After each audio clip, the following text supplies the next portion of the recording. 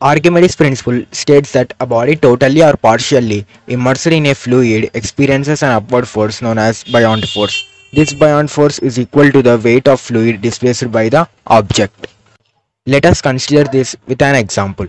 If we immerse this object in water, then it experiences an upward buoyant force and displaces some liquid. Here, weight of the fluid liquid displaced by the object is equal to magnitude of buoyant force. The formula of Archimedes principle is Fp equal to minus rho into g into v. Fb equal to buoyant force, rho equal to liquid density, g equal to acceleration due to gravity, v equal to fluid volume. Here we multiply rho into V, then we get mass because density into volume is equal to mass. So Fb is equal to minus m into g. So mg is nothing but weight. So weight of the liquid displaced is equal to buoyant force magnitude.